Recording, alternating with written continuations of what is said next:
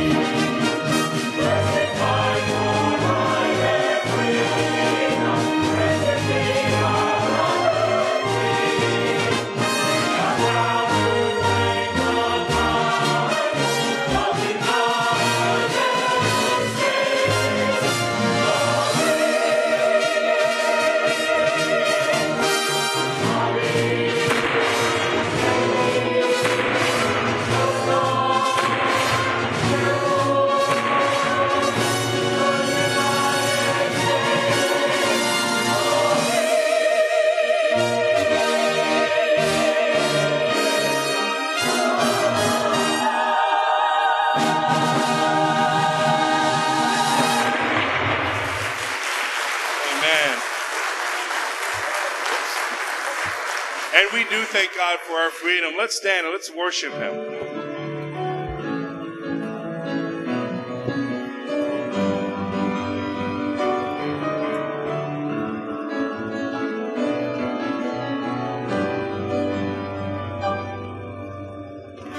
One thing we ask of you, one thing that we desire, that as we worship you, Lord, come and change our lives.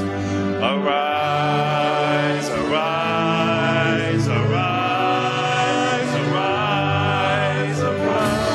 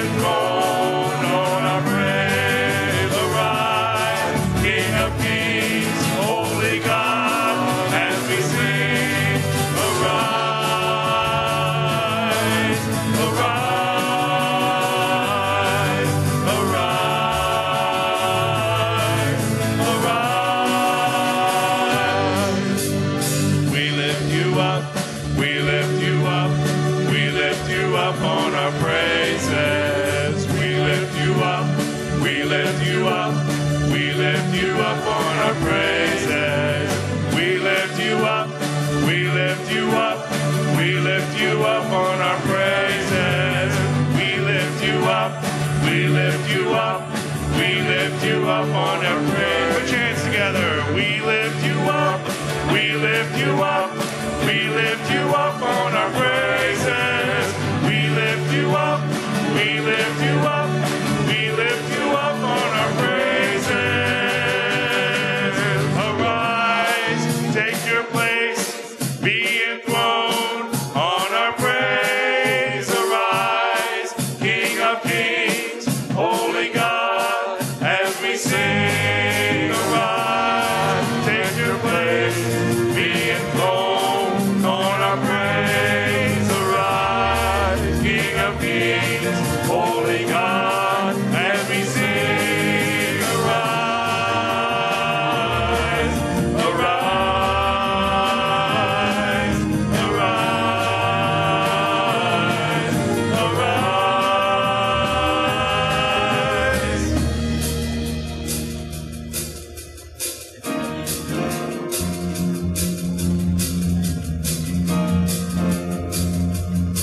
Hear the holy roar of God resound.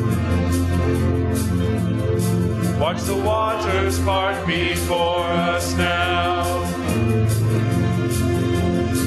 Come and see what He has done for us. Tell the world of His great love. Our God is a God who saves. Our God is a God who saves. Let God arise. Let God arise. Our God reigns now and forever. He reigns now and forever.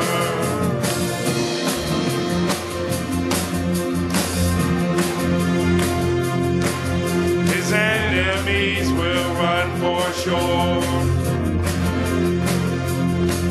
The church will stand, she will endure. He holds the keys of life, our Lord. Death has no sting, no final word. Our God is a God who saves. Our God is a God who saves. Let God arise. Let God arise. Our God reigns now and forever. He reigns now and forever. God arise. Let God arise. Our God reigns now and forever. He reigns now and forever.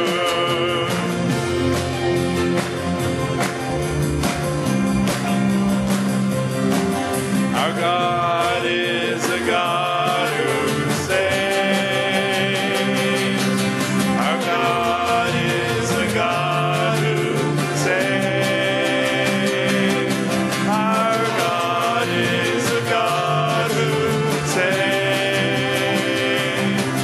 Our God is a God who saves. Let God arise. Let God arise. Our God reigns now and forever. He reigns now and forever. God arise. Let God arise. Our God reigns now and forever. He reigns now and forever.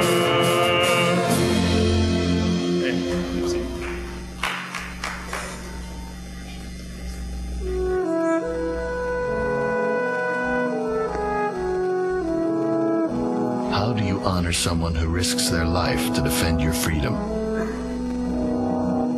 How do you remember the thousands who gave their lives fighting for our independence? Whose blood was spilled in foreign lands?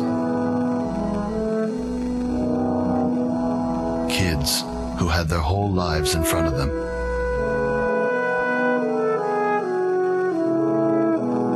And how do you pay tribute to the soldiers who defend us today? Maybe we start by just saying thanks.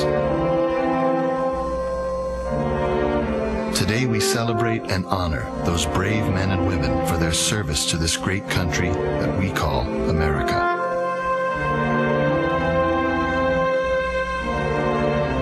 Thank you.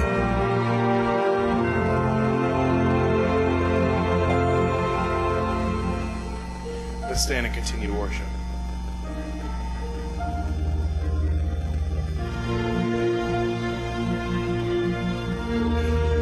He is the image of the invisible God, the firstborn of creation.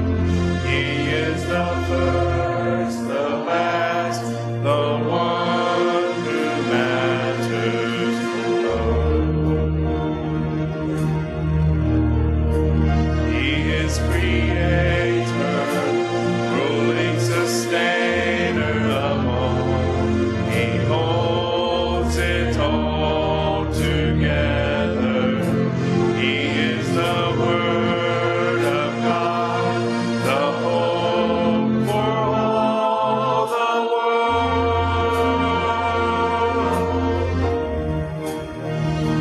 His name is lifted higher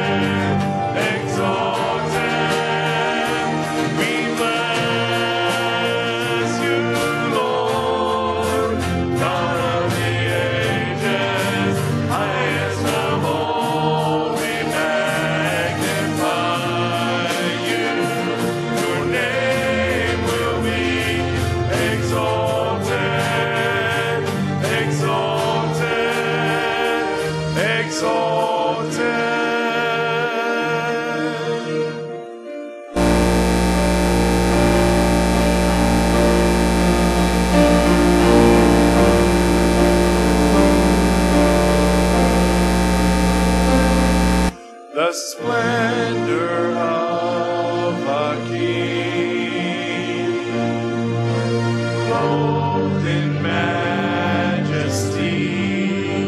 Let all the earth rejoice, all the earth rejoice. He wraps himself in light, and darkness tries to hide, and trembles at his voice, trembles at his voice. How great is our God!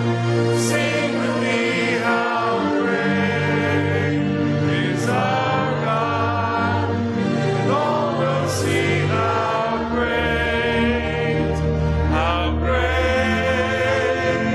is our God.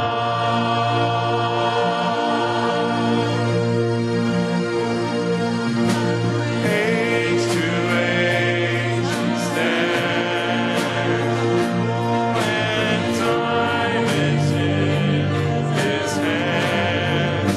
Beginning and the end, beginning and the end. The God and three in one. Father, Spirit, and Son. The Lion and the Lamb. The Lion and the Lamb. How great is our God! Sing with me, how great is our God! And all will see how great is our God.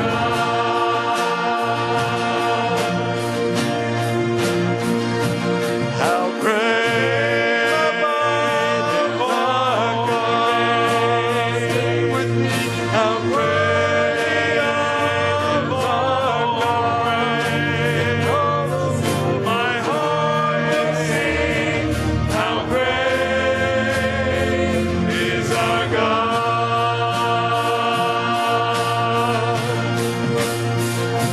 How great is our God. Sing with me, how great is our God. And all will see how great is our God. Then sings my soul, my Savior God to thee.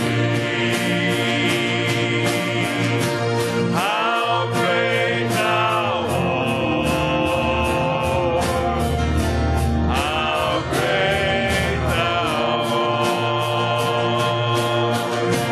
Then sings my soul, my Savior God to thee.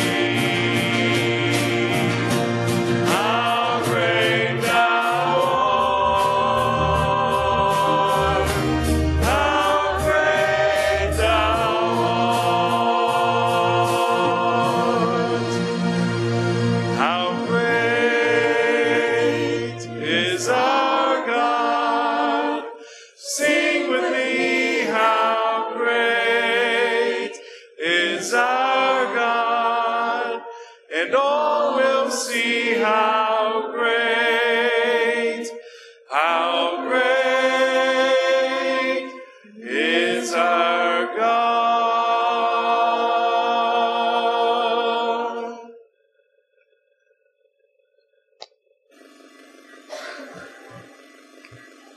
Let us pray.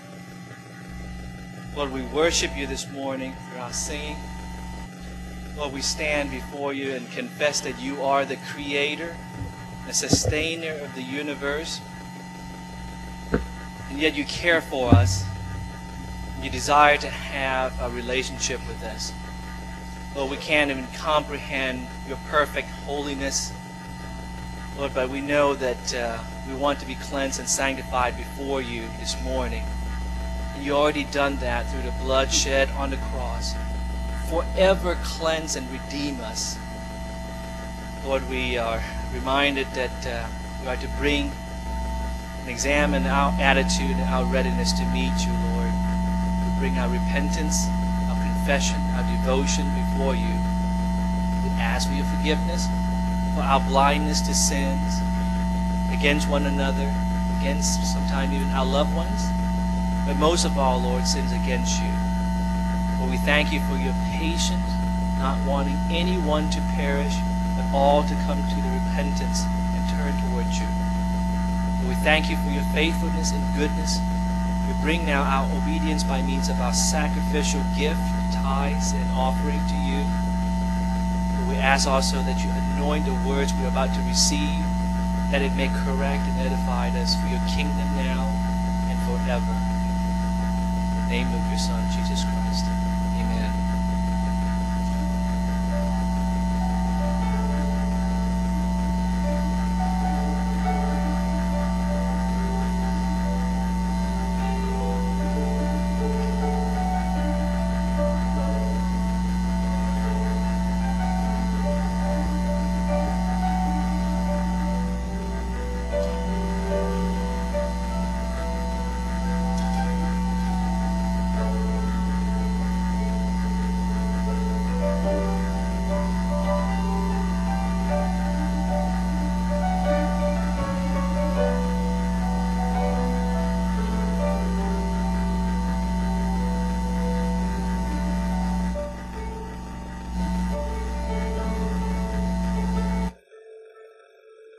Every Sunday morning, at the end of the service, we have something called the altar call. We offer an invitation for folks to come and to pray and to lay their burdens down. And the song that Elizabeth is going to sing talks about that special time, but also that time right where you're seated right now, where you can make an altar in your heart and take your burdens to the Lord. I've already met folks this morning that are carrying some pretty heavy burdens.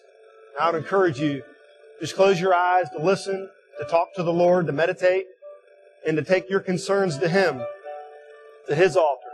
Make an altar of sacrifice, of praise, of thanksgiving, of worship, of request, while she sings.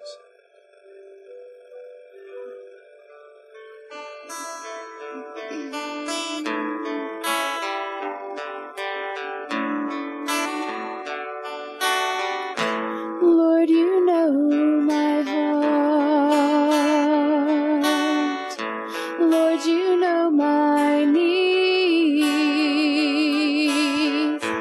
Every step that I take, Lord, I feel the weight of every burden on me.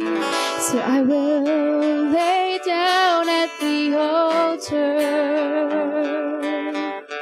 Lay down at your feet. I am desperate for mercy. I am desperate for peace. You're the one who is holy.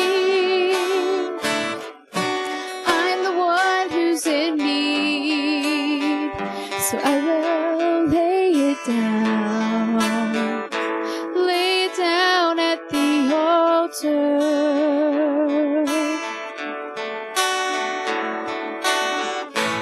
Who am I to you when you are everything?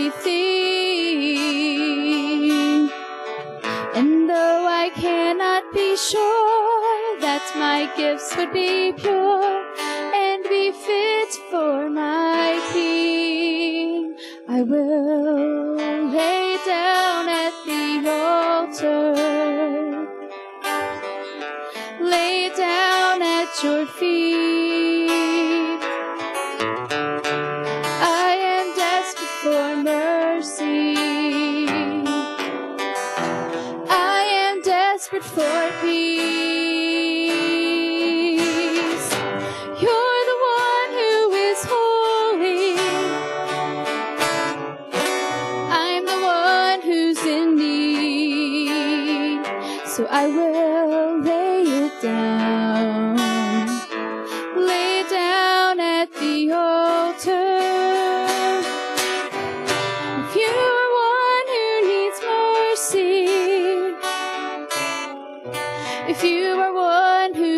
God's peace.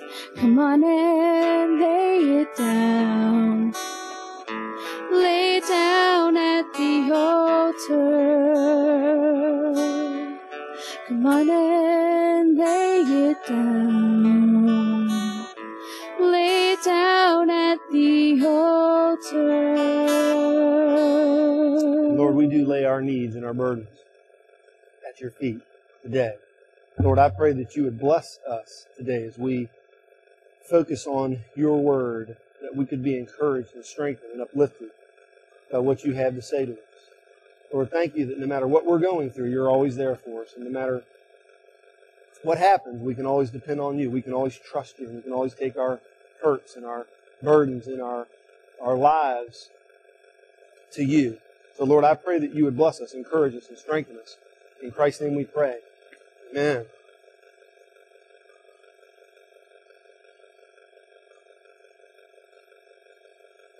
Well, today we are finishing the series, Find It Here. And I hope and pray that over the last few weeks, 6 weeks, that you have found something. Maybe you found eternal life during this process. And that is that is the most wonderful thing in the world that you could ever find. Maybe, we did find God's plan for your family, for adversity, finding God's plan for the church. Today, we're finishing up with finding God's plan for the world. And that's a pretty big subject, isn't it? So I can't finish it all this morning. I'm going to do as much as I can this morning, and then tonight, I'm going to finish this. And we'll actually have time for discussion tonight and dig into this a little bit more. But finding God's plan literally for our planet. God's Word tells us the planet that we live on will not last forever, but your soul will. And with that in mind, and I want to show you what Scripture has to say about that, I want you to know some of what I might say today could possibly make you a little uncomfortable. I hope it does. Might even irritate you a little bit. Hold on to your reservations and come back tonight and let's talk about it. Or if you want to meet privately, we can do that too, if it's really, really ugly. But honestly, I'd be happy to talk with you more about this subject. I do think that some of the Scripture that we're going to look at today is a little bit offensive to the modern American mindset. God created the universe for His own glory. Never forget that. He created us for His glory and for praise. But, unfortunately, or maybe fortunately, because God knew what He was doing, He created us with a free will. We could choose to follow Him or forsake Him. We could choose to praise Him or to turn our back on Him. And because of the plunge that mankind took into sin, this planet, everything you see around you, was cursed. We are dying. This planet is dying. The world we live in today is very different than the world that Adam and Eve inherited 7,000 years ago. And our planet is extremely beautiful.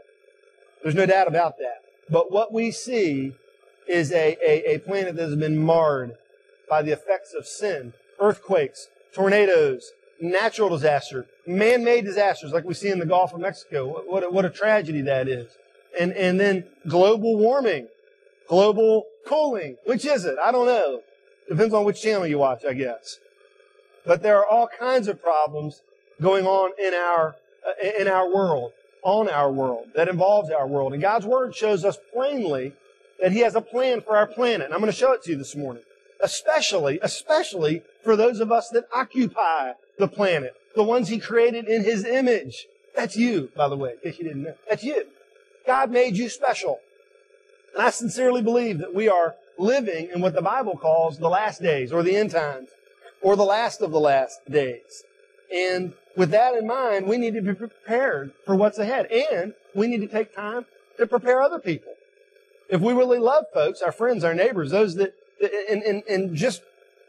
I believe that what this book has to say is true, is exactly what's going to happen. I want to show you that today. So follow along with me, and in your mind, just think back to the creation account, back in Genesis. When a living God formed everything you see. Just talked it, boom, into existence. And He created these people. But before He created Adam first, And after the sixth day, he said, you remember what he said? It is good. What he did was good for a while. Then Adam and Eve got together and messed it up, didn't they? They sinned. They brought sin and the curse onto our planet. God cursed the ground. Everything was cursed. Everything began to die. And some would have us to believe that our planet is in a current state of crisis. It's a great way to get a vote, right? We're in crisis. The last 100 years, man has completely devastated the ecosystem. Well, maybe they have. I'm all for cleaner streams and cleaner air and all that. But here's the point, folks. Our world has been in a state of crisis for 7,000 years. Especially if you consider the flood that happened 1,000 or so years later. We've really been in a state of crisis. Our planet isn't getting any better. And the Old Testament repeatedly uses this phrase, the day of the Lord. The day of the Lord. When God will brutally and completely strike down the unrighteous, all who oppose Him. And this is a future event, the day of the Lord. It's in the Old Testament and the New Testament. The prophet Joel talks about the earth being shaken on the day of the Lord when God pours out His wrath on godless humanity. And I believe the day of the Lord will be catastrophic on the planet itself. And I also believe it's yet to come. It's future tense from today. The New Testament gives us plenty of information about what's going to happen. And what we're going to read, go and turn to Matthew chapter 24. If we got any kind of a proper understanding of this thing, it would be far worse than this movie 2012 could ever have come up with. That would have been a walk in the park compared to what we're going to see on this planet. If the Word of God is true. If the Word of God is true, we have some things to think about. And in Matthew 24, Jesus is approaching His death. He's going to die on a cross. He knows He's going to do that. They didn't. He's going to rise from the grave. They didn't realize that either. And He talks about the fact that He's coming back. Not talking about His ascension or His resurrection and then His ascension. Talking about coming back at the end. And He promises His followers that He'd return. Look at verse 21. Are you there in Matthew chapter 24? For there will be great tribulation, such as not been since the beginning of the world until this time, nor shall ever be. Now, Jesus is God speaking. He knew perfectly well what happened at the flood. Now remember, at the end of the flood, there was a rainbow and a promise. No more catastrophic worldwide flood. And if anybody believes in a local flood, that means God is a liar. Because we all know there's floods that happen all the time, all over our planet, in individual areas. The entire world was flooded. And God said, I won't destroy the world with a flood again. He promised He would not do that with a flood. But we read on over, look at verse 36. But know of that day, are you there in Matthew 24, verse 36? But of that day and hour no one knows, not even the angels of heaven, but my Father only. Now there's a lot of things going on here. He's talking about a second coming. There's a lot of events that are involved in a second coming. People argue about that all day long. I don't want to argue about that this morning. But I want you to see that day, that hour, the day of the Lord, the coming of Christ, even the angels of heaven at that time, and Jesus didn't at that time, only the Father knew. But as in the days of Noah were, so also will the coming of the Son of Man be. For as in those days they were, before the flood, they were eating and drinking and making merry and giving in marriage until the day of Noah entered the ark, and did not know until the flood came and took them all away. So also will be the coming of the Son of Man. They didn't listen to Noah. They thought everything was great. No way could this great catastrophic thing happen. And several months ago, I preached a sermon called God's track record. God's God's terrible track record. And on God's track record, if you look back at the history of God, what He's done, He already destroyed the planet once with a flood. Why would we be so naive to think that He couldn't or wouldn't do it again in a different way? He promised He wouldn't do it with a flood. Therefore, in verse 44, therefore, you also be ready, for the Son of Man is coming at an hour you do not expect. Okay, so what is that saying? What's happening? 2 Timothy 3, I'll just read this to you, verse 1. Know this, that in the last days, perilous times, stressful times will come. In the passage we just read, it talked about great tribulation there in Matthew 24, verse 21. There will be a tremendous time of tribulation. Bible scholars talk about the great tribulation. Turn over to 2 Thessalonians. This is very important to see this passage.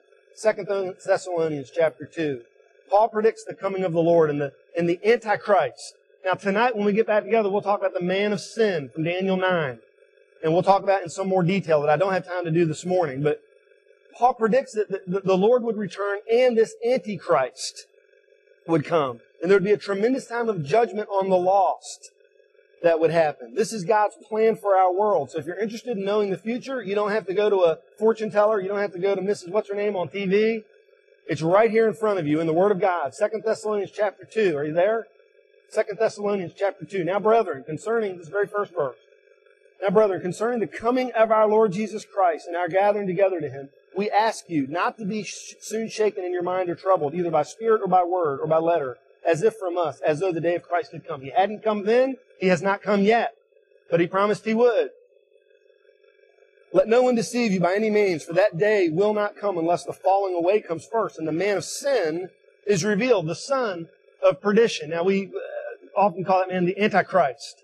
And Daniel predicted a man like this, that Antiochus Epiphanes somewhat resembled, but we know in the future of the world, even future now, future to us, this man of sin will be revealed, who opposes and exalts himself above all that is called God or that is worshipped, so that he sits as God in the temple of God, showing himself that he is God. Now, folks, there is no temple for him to sit in right now. So again, we know this is future tense.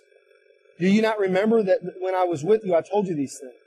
And you know that it is that what is restraining, that he may be revealed in his own time. For the mystery of lawlessness is already at work. Only he who now restrains will do so until he's taken out of the way. Now, when we talk about God's plan for the church, I told you my honest opinion, my belief on what that's talking about. I believe that's talking about the church and the Holy Spirit residing in the church being removed before the Son of Man is revealed, and then we'll find out is destroyed. And the lawless one will be revealed in verse 8, whom the Lord will, at some point, consume with the breath of His mouth and destroy with the brightness of His coming. We're going to read the verse where that's done in just a minute. The coming of the lawless one is according to the working of Satan, with all power, signs, and lying wonders, and with all unrighteous deception among those who perish. See that? Hey, I'm worried about the condition of our planet and our ecosystem, but I'm a whole lot more worried about the 6 billion people who live on it. And what it says here is those people will perish. Why?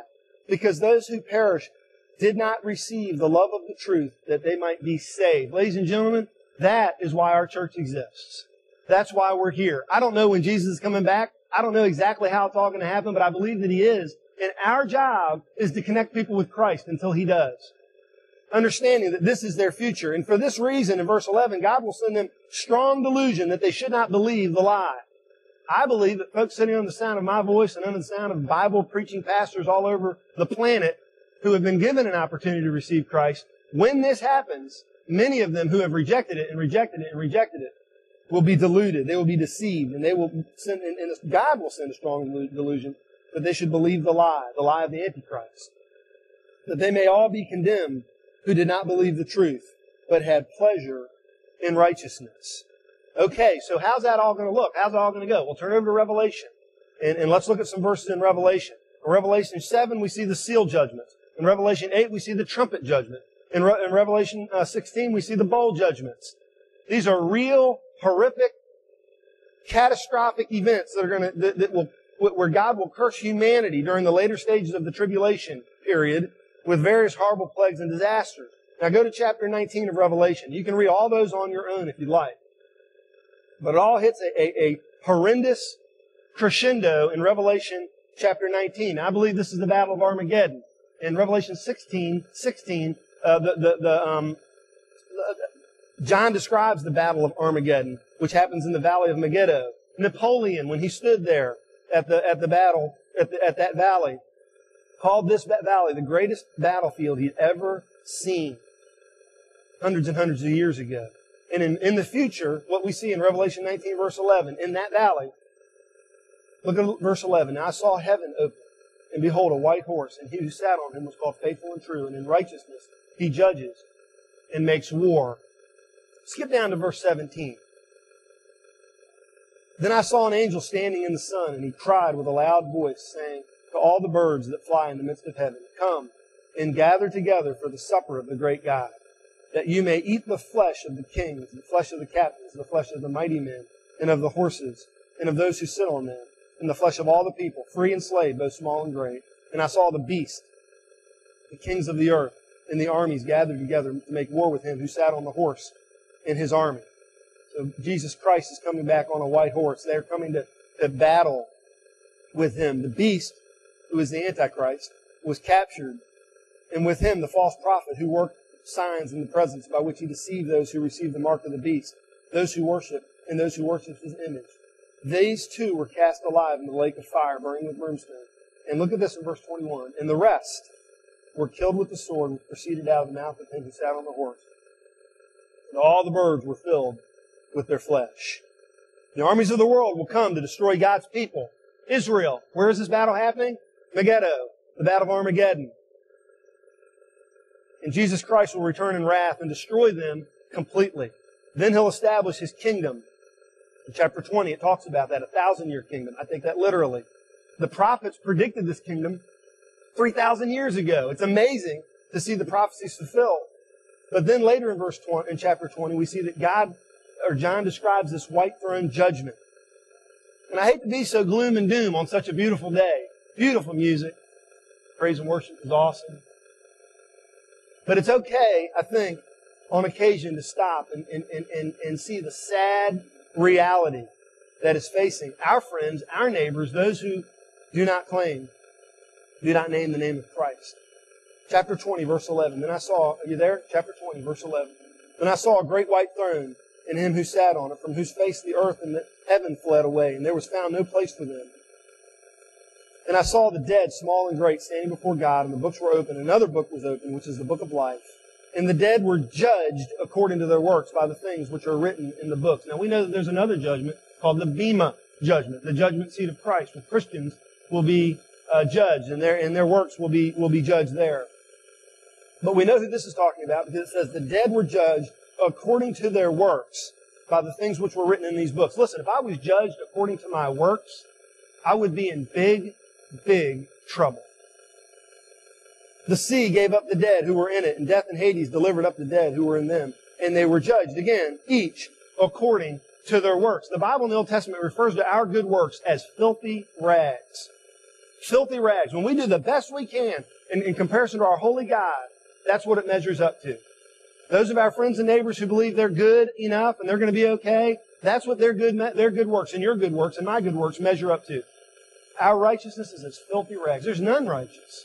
No, not one. If we're judged according to our works, we're in big, big trouble. If you're present at the white throne, that's a very, very, very sad day. Then death and Hades, in verse 14, were cast into the lake of fire. This is the second death. And anyone not found written in the book of life was cast into the lake of fire. Now, keep your finger there. Because there's a lot happening, and I'm not giving a very good timeline of it. But what about planet Earth? Of course, when you think about your soul and your eternal destiny, you probably care a little bit less about what Earth is going to happen to Earth. But keep your finger in Revelation and flip back to 2 Peter 3 for just a second. 2 Peter chapter 3. These verses explain exactly what's going to happen to planet Earth in and around this period. 2 Peter chapter 3, verse 3. Knowing this first, that scoffers will come in the last days, walking according to their own lusts. Why do I read that? Because I believe we're living in the last days. And there's not going to be a whole lot we can do about all this white throne stuff more than 1,000 years from now. But ladies and gentlemen, we are living in the last days. There are scoffers that would love to take this message and pick it apart and show me how ignorant I am for believing these things. They believe that. That's their opinion. But the Word of God says that there are scoffers that will come in the last days, walking according to their own lusts, and saying, where is the promise of His coming? For since the fathers fell asleep, all things continue as they were from the beginning of creation. Why are you worried about Christ coming back? Why are you worried about all this end of the world stuff?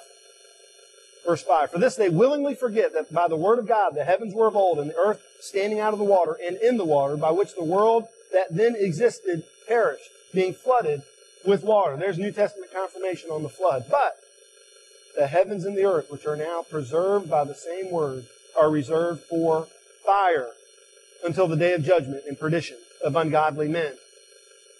But beloved, do not forget that this one thing, That one day with the Lord is as 1,000 years, and as 1,000 years is one day. In other words, God's sense of timing is not ours.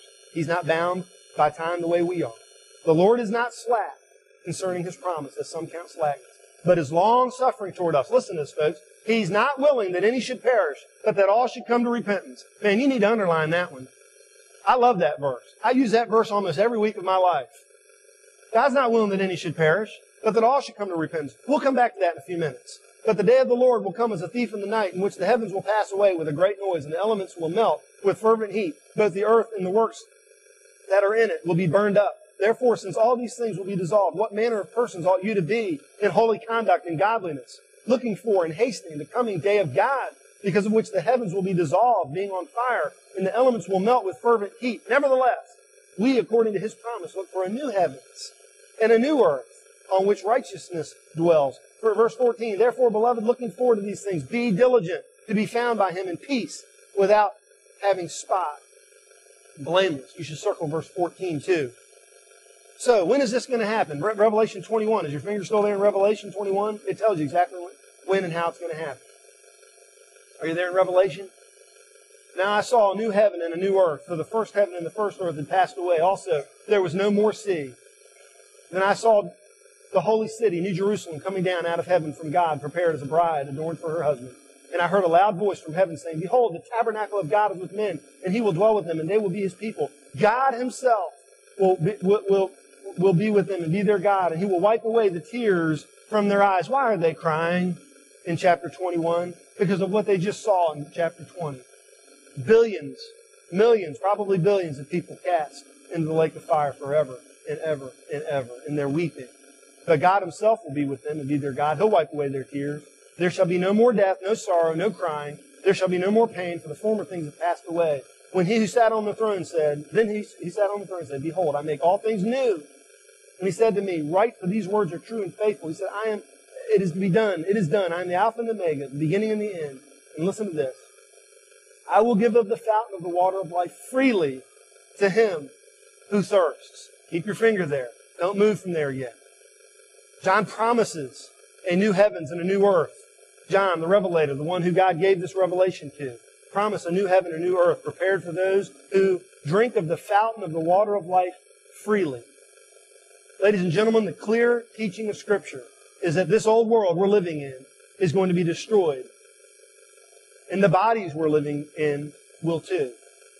Amazingly, God has promised us a new heavens, a new earth, new glorified bodies for anyone who will drink freely of the water of eternal life. REM saying, it's the end of the world as we know it, and I feel fine. What a bunch of dingbats. They shouldn't feel fine. They were right. It's the end of the world. It's coming. But you shouldn't feel real fine about it unless you have a relationship with Christ. Tonight we'll talk more about that. Today I want to make some application from this passage. The planet you currently live on will not last forever. Neither will the people who live on it. But their souls will last forever. Therefore, very quickly, therefore, number one, if you have your notes, please take notes. This will help you. I want you to look these passages up and do some self-study on this. You'll have a lot of fun if you do. It'll be not necessarily a lot of fun, but it'll be very interesting if you're willing to do that. If you believe these things to be true, which I just read to you from the Word of God, by way of introduction, number one, action number one you need to take, you need to drink. Drink. Probably not the advice you were expecting to hear at a Baptist church today. Drink. What do I mean by that? Trust Christ as your personal Savior. Drink in the Holy Spirit. Trust Christ in every area of your life. Do you remember those old Gatorade commercials? Is it in you? We did that commercial when I was working with the youth. Is it in you? Is He in you? Is the Holy Spirit of God in you? Look at Revelation 22. Revelation 22. Look down at verse 12. Did you keep your finger there? I hope you did. Revelation 22, verse 12. And behold, I come quickly. This is Jesus speaking. And my reward is with me to give to every man according to his work. I am Alpha and Omega, the beginning and the end, the first and the last. Blessed are those who do His commandments, that they may have the right to the tree of life, and may enter through the gates into the city. But outside are dogs and sorcerers, sexually immoral, and murderers and idolaters, and whoever loves and practices a lie.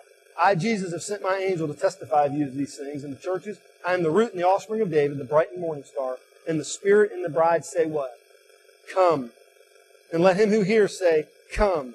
And let him who thirsts come. Whoever desires, let him take of the water of life freely. So this morning I would ask you the question, are you thirsty? Are you thirsty? Today we have a choice. We can drink freely of the water of life. We can choose to accept it or to ignore the offer. God himself provided his Son to suffer in our place for our sins. He did that for his own glory and for our good so that we could drink of the water of eternal life. I cut the grass yesterday in the heat. Just the front of my yard was quite a little endeavor, and I was thirsty. I was so thirsty. Imagine anybody that went outside in the heat yesterday. You're thirsty. God created us with a thirst for him. He's drawing you to himself. In your soul, you have a thirst for something better, a thirst for something greater, a thirst for healing, a thirst for change, new life. Drink. This offer is not permanent. This offer is not permanent. There will come a day and a time when the offer is no longer extended. He says here, I am coming quickly. And by then, the offer is off. It's off the table. Therefore, you need to do what you're going to do immediately. Don't put it off. This world is heading for destruction, so get prepared, get ready, get right, get saved, whatever terminology you want to use. I remember that old Indiana Jones movie where Indiana walked into the cave-like thing, and the old man is standing there, and there's cups everywhere, thousands of cups. And evidently one of them was supposed to give you some sort of ability to live forever if you drank of it. I don't remember all the details, but the deal was there was a cup that if you drank it, you could live forever. And there's this old man, I guess he must have drank some of it because he's been sitting there for hundreds of years. And Indiana walks in, he's looking at all these thousands of cups. And the old man looks at him and says, you remember? Choose wisely. I don't remember what would have happened if you drank the wrong cup, but I'm pretty sure it wouldn't have been real good for you. Plus, they were nasty. They'd been sitting there for thousands of years. Choose wisely. There were thousands of the wrong cup and only one of the right cup. Today, there are many religions and thousands of opinions on the subject of eternal life, but there's only one that is right. There are not many roads that lead to eternal life in God. There's only one. So choose wisely. Choose wisely. If you choose Jesus, he promises to give you eternal life. A new heaven, a new earth, a new glorified body. It's awesome. It's not just stuff we feed people at funerals to make them feel better, ladies and gentlemen. It's real. It's real. I had a good friend lose his father this week. And when I talked to him on the phone, I said, look, and he's a pastor. And I said, look, all these funerals we do and we share these passages, it's either real and we really mean it and it sustains us, or it's just something we tell people to make them feel better, to get through it.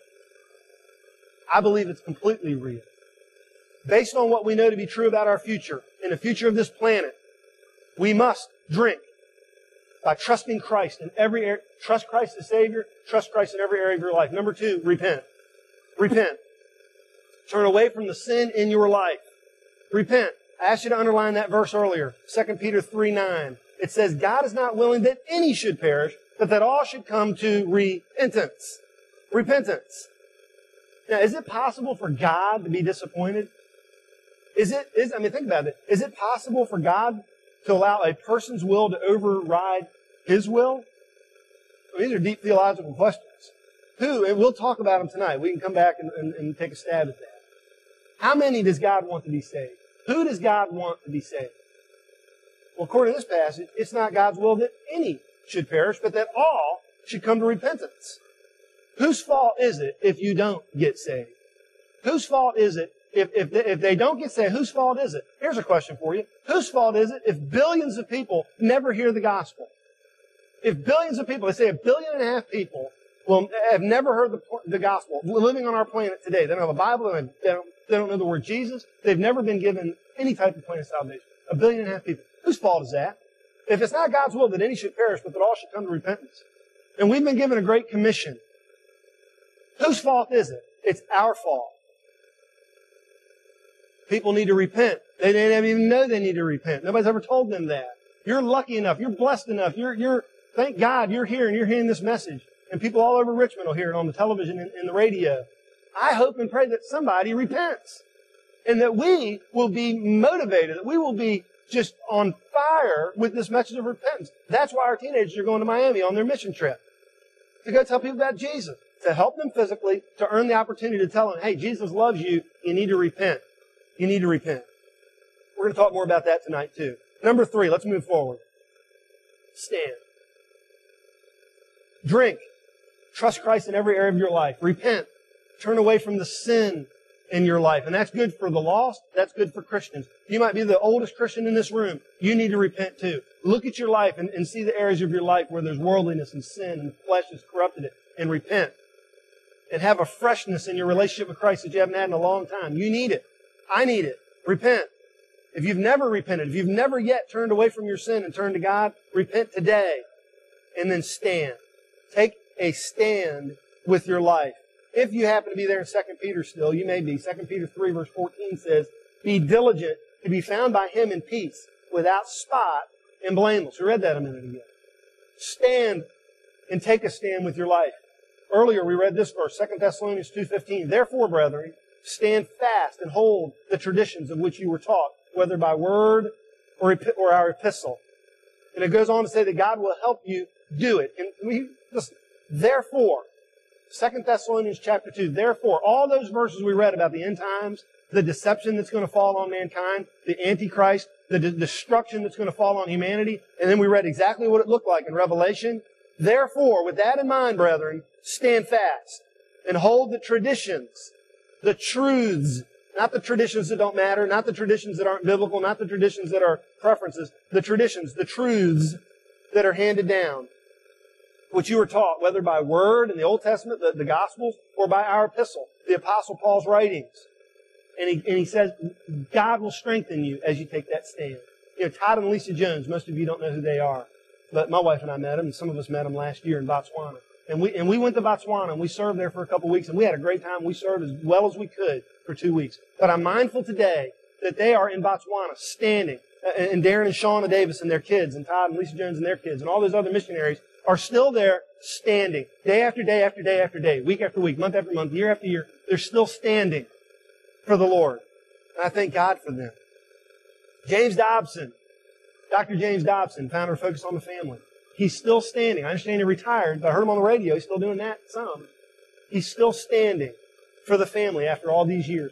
Franklin Graham is still standing for Christianity and for children who are in need after all these years, regardless of being disinvited to a prayer meeting or whatever else. Muhammad Ali was on television with Joe Namath 40 years ago on the Joe Namath show. And Joe Namath and one of his other idiot hosts started laughing and joking about immoral sexual things that they shouldn't have been talking about. And they, that's so funny, and this, that, and the other. And Muhammad Ali sat down right in the middle of them. He was being interviewed too, and he just put his head down. He folded his hands in his lap, and he didn't have a word to say. He didn't go along with the gag, folks. He didn't want anything to do with that. He didn't laugh, he didn't participate, and he didn't mind making things awkward. He was glad to stand up for his Muslim beliefs and his religious beliefs. The studio audience laughed at Muhammad Ali, and Joe Namath made fun of him and mocked him because he was so naive and so innocent. But the heavyweight champion of the world was not bothered in the least to stand up for what he believed in. Phyllis Schlafly is a Roman Catholic woman who has stood for the morality for 60 years. She stood for biblical womanhood against the National Organization of Wackos and for the sanctity of life for the unborn for many, many years. And she founded the Eagle Forum. And she was listed as one of the 100 most influential women of the 20th century by the Ladies' Home Journal. But most of you have never even heard Phyllis Schlafly's name. Some of you have. Most of you have. She's hated by the left. And she sacrificed her entire career, her whole life, standing up for what she believes in. The media makes her and people like her out to be a joke. If you're going to stand up, you're going to take hits for it. And what we need to understand is that standing up for the truth will cost you something. You can't blend in and stand up for the truth at the same time. If you're deathly afraid of making waves or being considered a little bit radical or a little bit controversial or being labeled right-wing or whatever, you're going to struggle with standing. The thing that cracks me up about that is so many people over here struggle so much with that. The people over here, man, they're more than happy to broadcast their beliefs and to push them on all of us.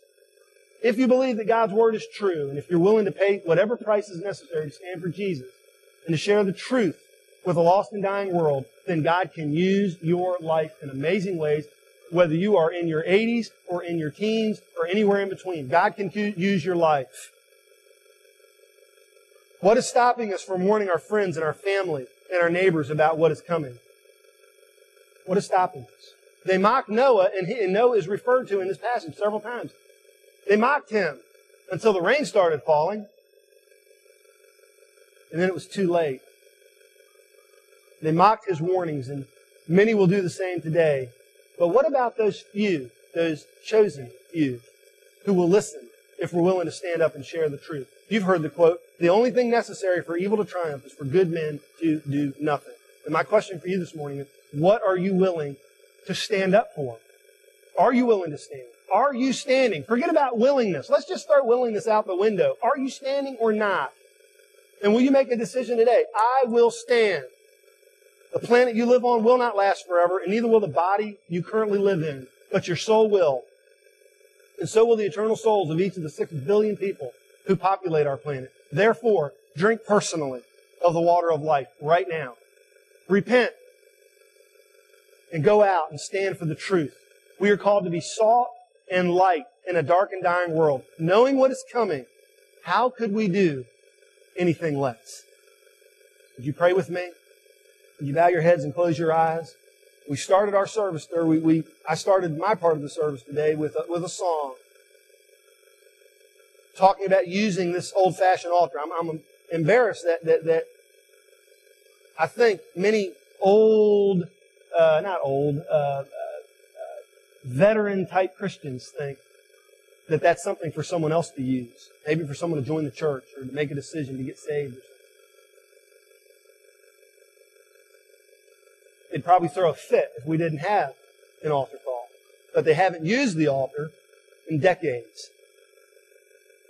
I don't say that as any type of guilt trip or anything to try to get you to pray at the altar. But I do want you to know why we do the altar call every Sunday morning. Because we believe this is a special sacred time and a sacred place for you to do business with God. Maybe today you need to drink and be born again. Maybe today you need to repent and get right with God, knowing Jesus could return today. To stand, to dedicate your life to making a strong stand at home, at work, at school, here at church, whatever club you're part of, in your neighborhood, in your community, everywhere you go. Will you stand or will you not stand? I'm not asking if you're willing to stand today. I'm asking you, will you take a stand? A Christ-like, gracious, humble stand. Always speaking the truth in love. Not hateful, not troublemaking. A gracious, Christ-like stand. If today's your day to be born again, I would just invite you to open up your heart and drink deep of the Holy Spirit. God wants to come into your life, and He'll do it through the presence of the Holy Spirit. You have to say, yes, Lord, I want you in there. I don't want to continue controlling my own life and doing things my own way. I need forgiveness. I need you. I want you in my life. To repent means to turn away from your sin and to turn to Jesus. To trust Him only with your life. Turning away from your sin. If you'd like to invite Christ into your life right now, I want to give you an opportunity to do it. And I can tell you there are hundreds of people around you praying for you, hoping that you will.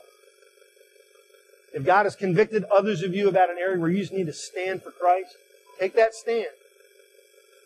If you want to come and join our church today or ask to be baptized or if you need time just to pray, just you and Jesus, like some have already done, feel free to take advantage of this time.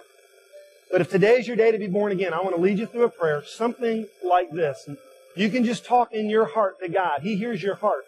You don't have to speak it out loud. You need to tell Him something like this from your heart. Oh God, I need you today.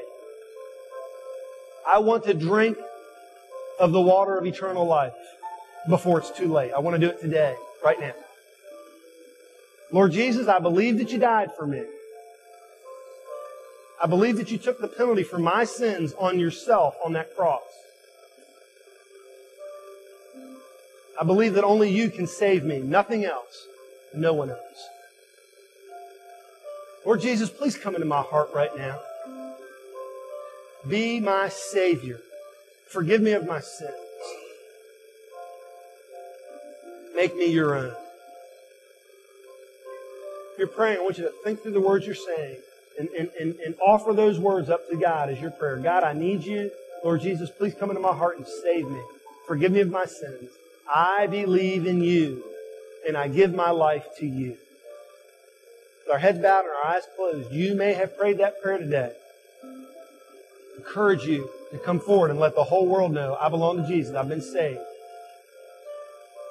You may have prayed that prayer in the past, and you just want to come forward. I know it's probably a little bit scary to take that stand, but it's the first stand you take for the Lord that says, you know what, I belong to Him. I've been saved. You can request baptism today if you'd like.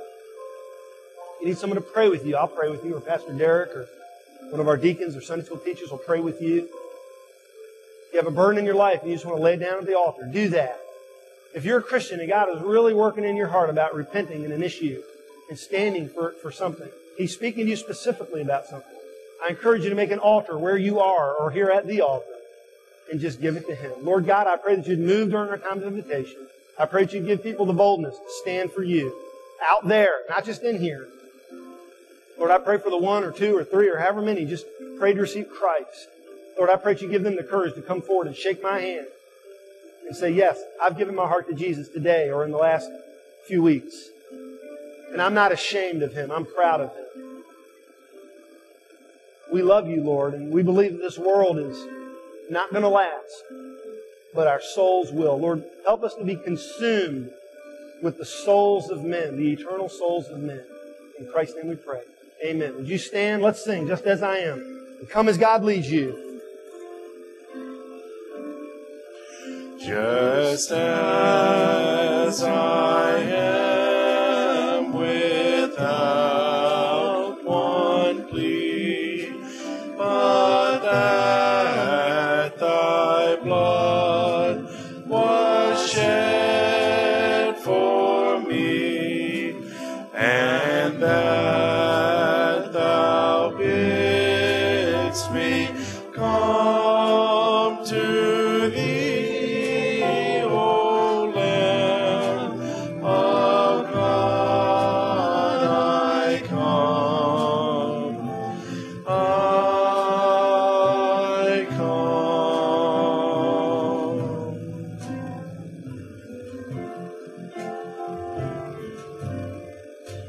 Just as I am, and waiting not to rid my soul of one dark lot, to thee whose blood can cleanse each spot, O Lamb of God, I come, I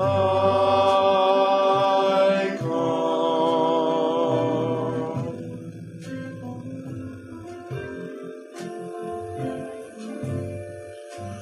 Just as I am, though tossed about with many a conflict, many a doubt, fightings and fears within, without, O Lamb of God, I come, I come.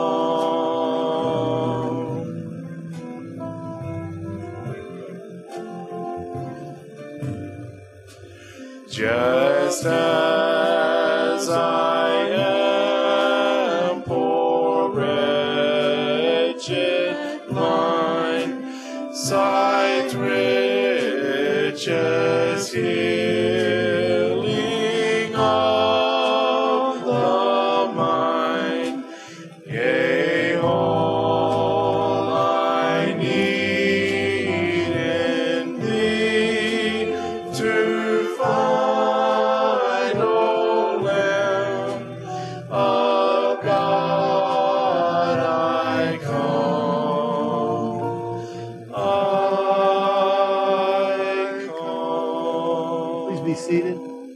dismiss our service, in a moment, Pastor Fernando is going to come and pray to dismiss our service today. He has a special video that he wanted you to see, a very short 2-minute little video, thanking Kingsland Baptist Church for the way we responded to the need of a dear, dear person in our church plant who was burned out of his trailer. And many of you responded. Thank you for the way you responded. And when it comes to connecting people with Christ, when it comes to making the necessary sacrifices to do that, I thank God for a whole lot of people who are willing to get their hands dirty to take the gospel to a community, to a nation. Very thankful that we well exceeded our goal for our North American mission offering this year, supporting our 5,000 plus North American missionaries. Thank you for giving to that generously. And there are multiple ways we can reach people for Christ. Thank you for being engaged in those. And our youth and outreach pastor is back today. And if you see in your bulletin, got a little picture of their babies. And Pastor Derek, welcome back. And praise God for Karis McKinley Barnett.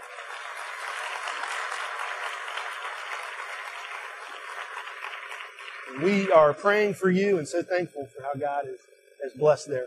Please make sure you look at your bulletin. Ladies, the Friendship Fiesta is Friday night. Get a ticket on your way out. It's going to be great. You'll want to be there for that.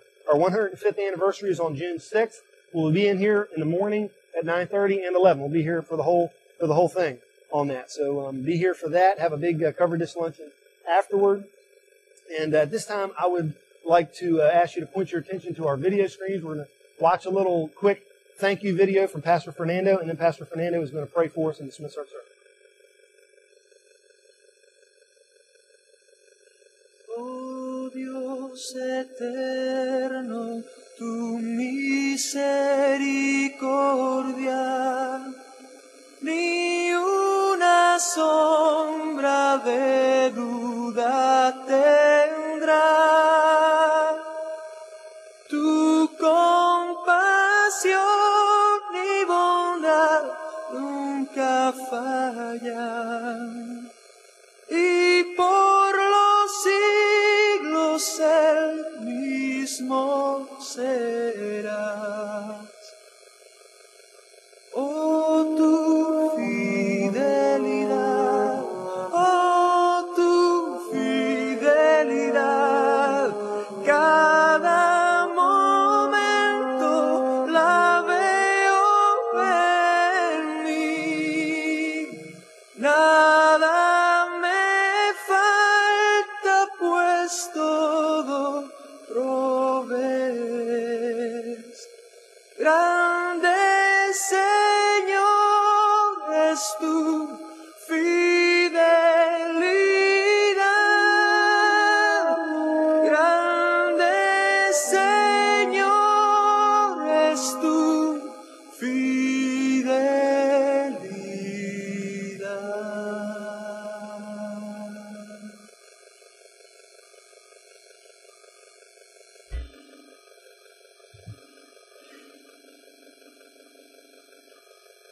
Thank you, Kingsland. Let's pray. I will pray in Spanish. Dios y Padre, te damos gracias por tu amor, por tu bondad, por tu misericordia, porque tú eres bueno. Yo te doy gracias por esta iglesia, Señor, que con tanto amor ha dado. Yo te doy gracias por esta iglesia, Señor, que es sensible a las necesidades de la gente. Te doy gracias por el equipo pastoral, por los diáconos, por los líderes de cada actividad de esta iglesia, y bendigo a esta iglesia. Gracias, Señor, porque con amor y cariño dieron de lo que tenían. Gracias porque es una iglesia generosa. Gracias porque ayudaron a esta familia que habían perdido todo. Por eso te pido, Padre, que bendigas a cada familia que componen esta hermosa y maravillosa iglesia. Que fortalezca, que animes, que ayudes a cada familia que es parte de esta hermosa iglesia. En el nombre de Jesús oramos. Amén. Amén.